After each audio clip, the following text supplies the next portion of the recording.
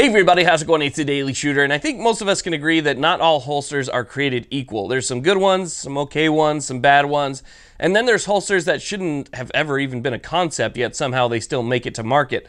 Well, today we're going to be taking a look at my favorite hybrid holster from a company called Hidden Hybrid Holsters. I've been using Hidden Hybrid holsters for years now, and I absolutely love them, so let's check them out.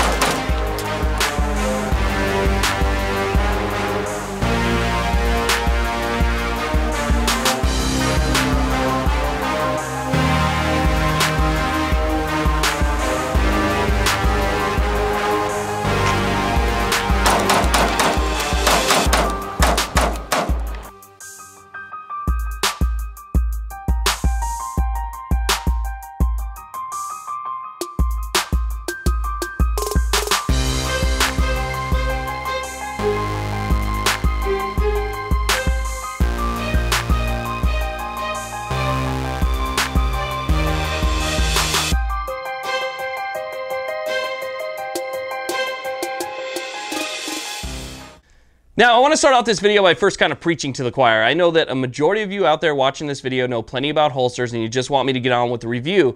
But there's also a good portion of people out there watching who don't know the difference between a good holster and a bad holster.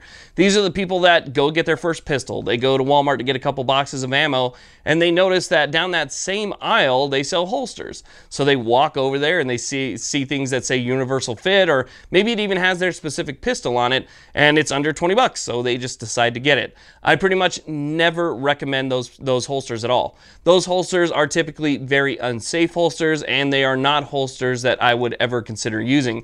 A lot of the times they are a collapsible nylon fabric, and so they do not accomplish the three essential things that a holster should do. The first essential thing that it should do is protect the trigger. If you get a cheap collapsible nylon holster, it's a very soft material. It's very easy for something like your keys or anything else that comes in contact with you to get inside there and activate that trigger, in which case you're going to have a discharge, and that's going to be a whole nother mess because you are responsible for every single bullet that leaves that gun. So getting something that protects that trigger is essential, right? You also want something that has good positive retention. A lot of times you get these collapsible holsters and there's no retention at all. I mean, it's a universal fit, so maybe it's meant for 100 different types of firearms that are all around the same size, and so you'll end up with something that's very loose. At the same time, once you pull it out, they could collapse and it's going to be a hard time getting it back in. You could have issues, drag something in with the trigger and so forth, and so I mean, overall, they're dangerous holsters. If you can, stay away from those holsters. So now let's go ahead and talk about the Hidden Hybrid holsters. These holsters are fantastic, and they cover all the bases that I look for when I'm buying a holster. Now, if you're like me, you have boxes of holsters, or you have some type of drawer somewhere that's filled with holsters. Some of them have worked out. Some of them you ended up putting in the drawer because they just weren't as comfortable as you were hoping, or maybe you found something better. And that's where the Hidden Hybrid holsters came in for me. I got my first Hidden Hybrid holster, I believe 2 years ago. It was for my M&P Shield, and it was one of this style holster. So it was like a 4 o'clock style holster. It's got really nice, very soft leather. It's kind of a suede feel on the back of it. It's very thick. You know that nothing's going to get in there. Nothing's going to get into that trigger. So it's got a really nice, good feel to it, and they're extremely comfortable. I mean, this is absolutely top of the line leather, and then it has that Kydex shell. When you put this thing on in the 4 o'clock position, it just kind of disappears on you. You know, it eventually starts molding itself to your body, and so in the morning when you get up and you put this thing on, it just kind of fits perfect. You know, and the longer you wear it, the better these things actually feel. One of the nice things I like about Hidden Hybrid holsters is that if I take these clips off, see if you guys can see this right here. If I take the clip off, it actually has a spot where you can run a belt and run this as an outside the waistband. So for me, these kind of fit both roles perfect. So inside the waistband, outside the waistband, good retention, extremely comfortable, and the way that they make them is fantastic. I mean, they're just a really high quality. Everything that goes into these holsters is high quality.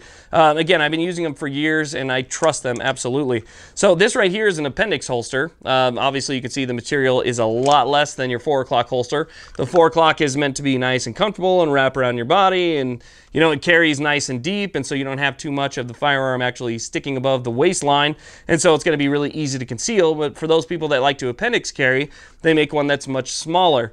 Now, it's got a nice sweat guard on it. Again, the leather is very nice. It's a great material. It's got a nice kind of suede backing, and then it has that hard Kydex shell.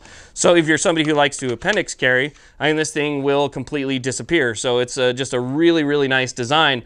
I don't appendix carry too much, and to be honest with you, I actually like to use this holster right here for when I'm carrying at 3 or 4 o'clock. I just feel like the lack of extra material and how lightweight this thing is really serves best to carrying either appendix, or if you're going to be carrying in the back or at 4 o'clock, whatever you want to do. I really like this holster. This one right here is kind of my favorite, or it's definitely my go-to now that I've moved to Nevada and I can conceal carry. So as a matter of fact, in Nevada, when you open carry, you can actually put the firearm inside the waistband as long as the grip or something noticeable of a firearm is actually sticking out like that. So either way, whether I open carry or I can conceal carry, that's the way that I like to do it. I just love this little holster right here. One of the nice things that I like about these holsters is they don't impede on any of the features of the firearm. So it doesn't impede on any of the safeties. If you're going to be putting it in something, let's say that has a thumb safety, like my M&P Shield has a thumb safety. There's holsters that I've had where you'll put the holster in and the holster will actually activate that safety or deactivate the safety, whatever the case is. But you'll put it in there and it'll activate or deactivate the safety. And I've also had holsters where you would put the pistol in and it would activate the magazine release, which just absolutely, I'd never understood that. You know, it would activate that magazine release, and if you go to draw it out, the magazine is just going to be kind of sitting in there like this, and then when you go to stand it up, you know, it's not going to be in there right. So it won't be holding the magazine in the way that it's supposed to. So having something like this where it's got a really nice cutout, it doesn't impede any safeties, it doesn't impede the magazine release or anything like that. It keeps everything nice and safe. The trigger is completely protected. They are, you know, a good way to know that you are confident when you're carrying.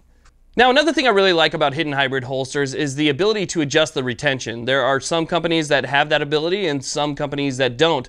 The companies that don't will simply take that Kydex shell and they will rivet it completely to whatever backing material that they have. And so whatever retention you're sitting at when you first get the holster, that's all there is to it. On both this one and this one, there are 2 rubber stoppers, and all you have to do is just simply take it, install it, and either tighten or loosen the screws right above those rubber stoppers, and you can either increase or decrease the amount of retention that you have. So having that adjustability just kind of adds a little bit. So the ability to use this as an inside the waistband holster or an outside the waistband holster, the amount of comfort that you get out of this really nice thick leather, the safety, everything that you get in a hidden hybrid holster is, to me, just kind of top notch. It's on par with the best holsters that you can get. I think they are a great company. And again, I've been using them for years, so this isn't something I'm just saying like I had it for past month or so. Been using them for years, been carrying with them for years, and they are definitely worth checking out. So if you ever get a chance, check out Hidden Hybrid Holsters. Thank you all very much for watching. I really do appreciate it. Please like, subscribe, and have a great day.